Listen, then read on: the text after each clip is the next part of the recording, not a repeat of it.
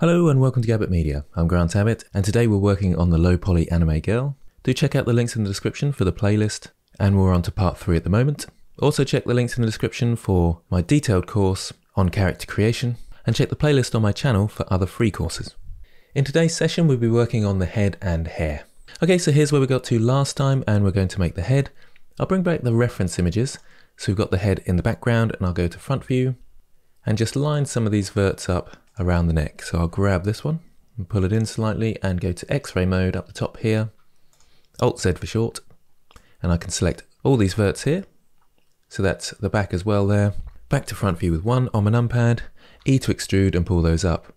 Now again, I'm going for a low poly style, so if you're going higher poly then you'd have cuts in here, but I don't need them. Okay, round to side view, and let's line that up. So I'll G to grab, R to rotate, and just pull these into position. And I'll even them out just a touch. Now it's worth pointing out that I've got 4 edges going around. You could have another cut in here that goes down a bit further, and I may well add that in a moment. But I'll take these for now, go to front view, E to extrude, 1 to around the mouth, E to extrude again, 1 around the nose, E to extrude again, 1 around the eyes, and 2 going up to the top of the head, like so. And then 1 final one right at the very top. Okay, so if I go to side view, that leaves us with this strange shape here. So I'll select these verts to the front here, G to grab and pull them across, and just move these into position. So the mouth there, the nose here, the eyes, and the top of the head. With the eyes, I'll come out a bit further. So you just create a slight indentation and out towards the nose there, and you can go flat down here. We'll cut a bit out for the nose, so it will stick out that little bit further in a moment. And the forehead, maybe just around there. That'll be great. So I'll even some of these up, and let's do the same for the back. G to grab, move it out, and move these back as well to around there. Okay, so let's press Alt-Z to come out of X-ray mode, and then start having a look at our shape. So it's not awful, but it's not quite right. I'll turn off the background reference images so it doesn't get in the way, and I'll just start tidying up a bit. So this one down here, from this vert to this vert, we can press GG and edge slide it in, and then G in the Y just back really slightly so there's a bit of curve. Okay, so it curves around slightly there. This one to this one, so I'm control clicking the last one, and that will select the shortest route. GG to edge slide, and then it's best to go to top view to sort of see how wide you want it and how to create a sort of circular shape going around. And that's looking fine. Let's go back to front view and bring back our reference into wireframe and just marry some of these verts up. Remove the reference and just check that that's all okay.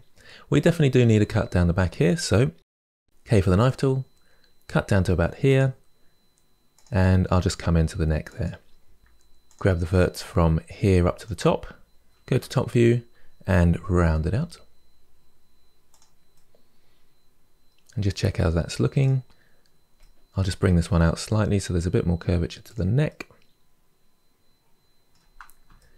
And it looks like I didn't quite cut in where the vert was there, so there's no point in that extra one. Make sure you've got the auto merge on, GG to edge slide, and bring them both together. This one needs to come out though, doesn't it? And that's not looking too bad. Okay, so we can fill in the top. If I just grab the edges around the top with Alt-Z and press F to fill, and then to create quads, we can do it this way, or we can do it this way. It doesn't make too much difference, and we may change it around a little bit later on. So I'll press the knife tool, K to cut, and do one in here. That looks a bit strange at the moment, so let's start adjusting our shape slightly. GG to edge slide, G then Z, move that up, and just create some slight curvature. I might eventually need another cut in here, but we'll see how that goes. And just have a look around and think how you want to finish your shape. I think for now, I'm just going to cut across there, and I'm going to leave that as an end-on just for now, because I might decide to change it around here in a moment. Now it's a little bit lumpy, isn't it, at the top? So if I grab this vertex and press vertex, smooth vertices, it smooths it out and takes the average of the ones around it, and that's quite handy. Okay, so if I go to front view now, and just check that I'm roughly lining up with the reference, and that's not too bad. I might just make the most of these ones. And I use edge slide quite a lot, GG, and it's all looking okay. It will need a tiny bit of smartening up in places.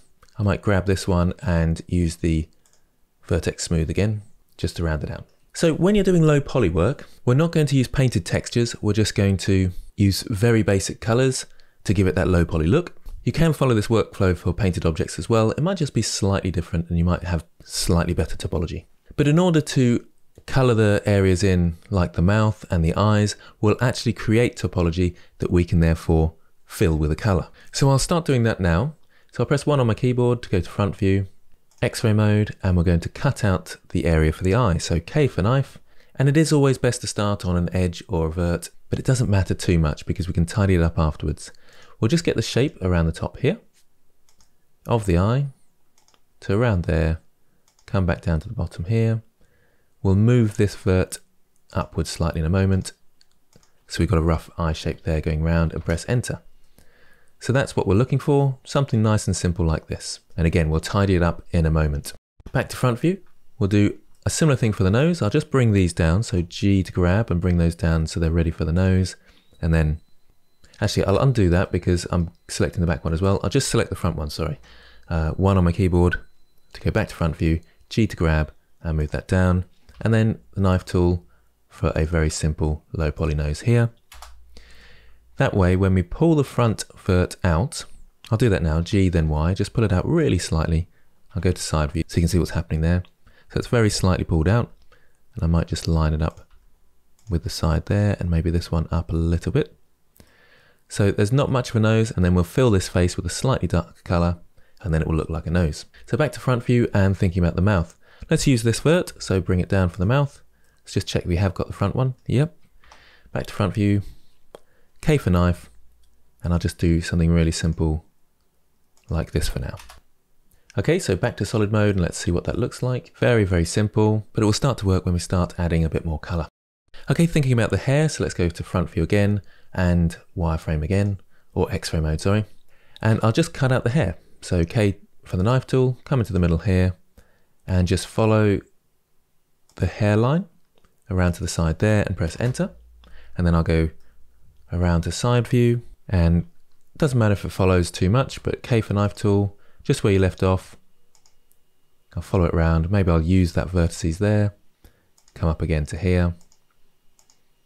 And again, tidy these up later, can't we? And down to there, press enter, and then out of X-ray mode, and then have a look how we're doing.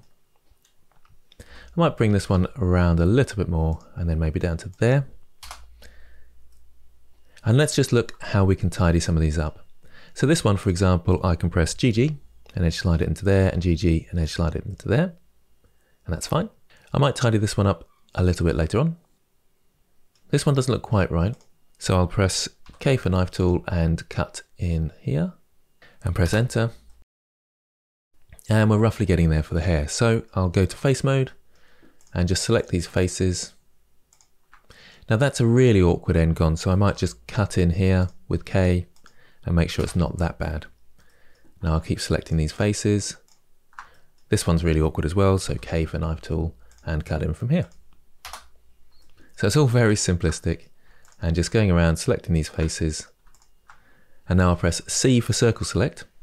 So that gives me a nice circle that I can just paint with left click. If you want to get rid of any, middle click, and right click is to come out of circle select. So C to circle select, left click, and I just press the middle mouse button to move around my object, but that obviously deselected the faces. Make sure you don't do that. Come out of circle select, move around, C to circle select again, and then start selecting. Let's just make sure we got them all, that last one there. And there's the hair. E to extrude, and then right click, so the extrusion is there, but it's in the same place. And then Alt S to scale by the normals, so it just pushes it outwards. And that's a nice simple way to do low poly hair. It's a bit of a mess in here. We can tidy that up. So I'll go to vertex mode and GG and slide that across there, I think. And this one, I suppose actually we can give it a bit of curve. It's up to you really. Your hair might be slightly different to mine. It doesn't make too much difference. And now I'm just tidying up the shape, making sure it looks all right. Got a few triangles and things around the place, but I think it's working. GG for this one. Yeah, that looks all right.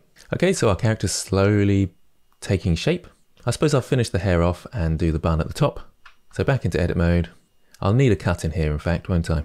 So K for knife tool, and I'll do a cut there in triangle. And let's select some faces which we think are going to be helpful. Probably these two. Let's go around to front view and X-ray mode to see how they're fitting. Oh, but what I wasn't looking at was side view. Let's have a look. That's way too far forward, isn't it? It needs to be back here to make any sense. So let's go back out of X-ray mode and choose a better one. Probably this one here. I might use the knife tool and cut down here, then press E to continue my knife cut around there. And now select these two faces, and I think that's going to be better. Let's go to side view now. With 3, that's better. E to extrude and scale. E to extrude and scale in. And just grab that. Okay, just a little bit of working on the shape perhaps. So I'll time lapse this bit.